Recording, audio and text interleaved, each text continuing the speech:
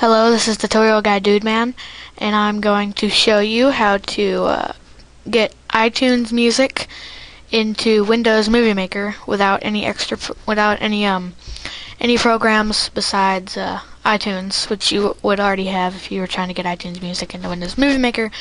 So yeah.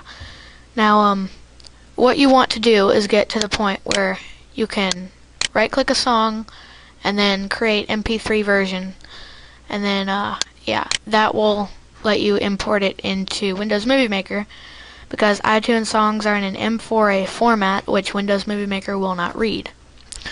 But what I did, you will probably not have this, because if you did, you probably would have figured out how to do it already. First, you need to come to Edit, and then Preferences. In Preferences, come and in the General tab, look and down, it'll say Ask to import CD around here, and then click Import Settings. And the default is AAC Encoder, and that creates an M4A music file, which Windows Movie Maker won't read.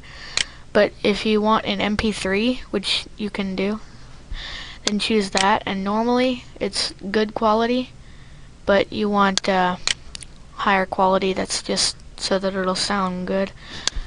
And yeah, so you click OK, and then you want to look for the song that you want. Let's say I want Goodbye Ordinary from Mercy Me in there, and it says converting Goodbye Ordinary, and yeah, so it converted Goodbye Ordinary, and then down here at the very bottom it says Goodbye Ordinary. That's my MP3 version, and now I can import it into Windows Movie Maker. But first, I want to right click this, and I want to show in Windows Explorer.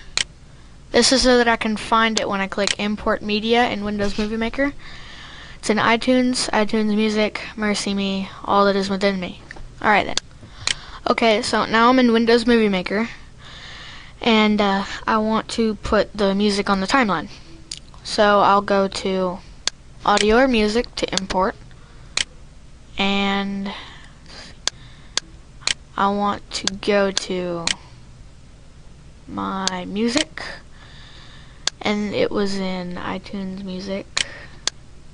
Okay, so I found the file, and it says .mp3. So if it shows up in here and it just says audio and music files, then it'll work. So I'm just going to import it, and there it is. Now I want to drag it to the timeline.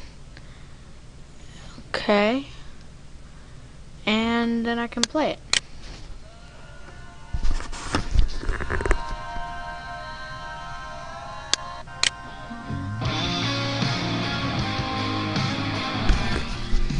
And I've got iTunes Music and Windows Movie Maker. I hope I helped you.